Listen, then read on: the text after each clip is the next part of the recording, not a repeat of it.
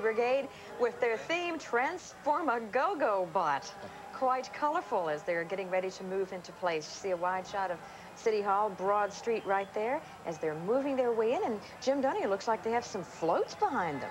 Yeah, they all have a very, very large float coming up behind them, which measures 22 feet wide, 16 feet deep. And watch this performance closely. The Transformers will transform into rocket ships, automobiles, and more. They'll play simulated musical instruments all before our eyes under the captaincy of Bill Harvey. Sounds like magic. Let's listen.